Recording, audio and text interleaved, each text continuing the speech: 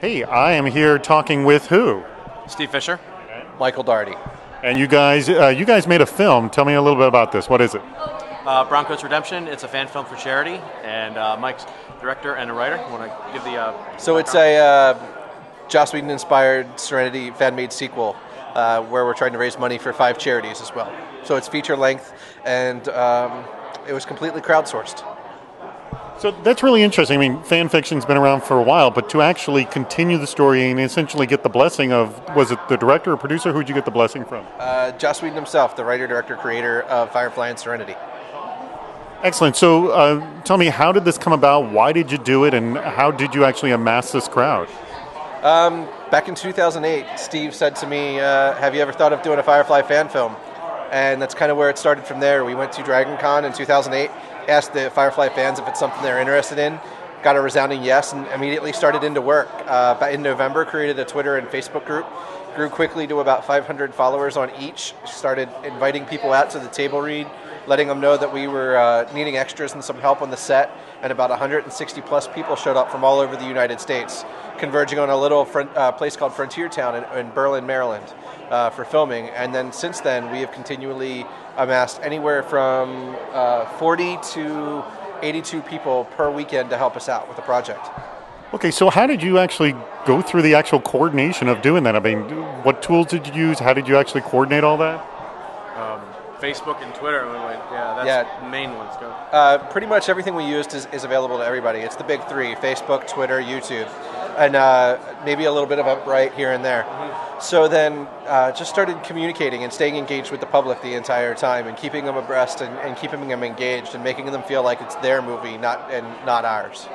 And did you actually create a blog or something of the whole process of what went on?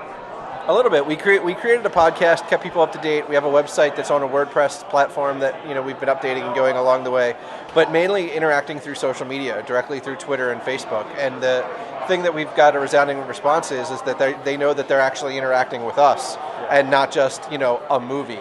So there's a greater personal connection and greater personal investment into the process than just, hey, I'm helping out this independent fan film.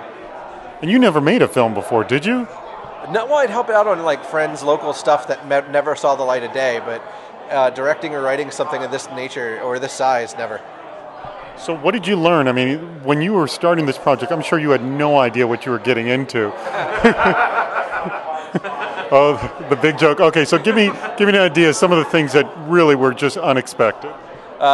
We got a really great opportunity. We shot on a Red One, and we were expecting to have the camera the entire time, and about halfway through the filming, the guy sold the camera and disappeared. So Red Ones are not common in the state of Maryland, nor are they cheap and easy to find. So Steve did an amazing call out on Twitter, found a guy who had just had a couple of them and was getting ready to rent them, so we got a really awesome deal. Basically 2 days for the price of one. He gets to promote that he has using the product, using the Red cameras, and we kept on filming. We had a location that we had gotten all the permissions and blessings of the guy that ran the location show up, and then the police let us know that we can't be there because we don't have a permit. And the guy, got on the phone with the guy, and he's like, "Oh, I thought you were doing a photo shoot, not a movie. Sorry, can you come back in 3 weeks?" And at that point, we already had people from Massachusetts and New Hampshire there, so there's no way we could get them to leave and come back.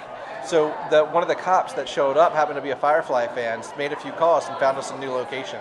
So within an hour and a half, we changed locations, and it was like nothing had ever happened. That's awesome. Okay, so how is this film going to be distributed? It's very soon, right? That's correct. It's going to be on DVD, and the model is, because we're doing this for charity, you take the DVD as a thank you for donating $20 to the project, and we'll be putting the film out hopefully and online as well. It premieres at Labor Day weekend. It's all right. Keep talking. Premieres Labor Day weekend at. We need more cowbell. Yeah, you can just cut that one. So the film premieres Labor Day weekend at Dragon Con in Atlanta. It's also going to be online with Ustream as their sponsor, and they're doing a global release and premiere so the whole world can share in it. So September 4th, 7 p.m. Eastern Standard Time. Check out our website and our Facebook fan page, which you can get to from our website, browncoatsmovie.com.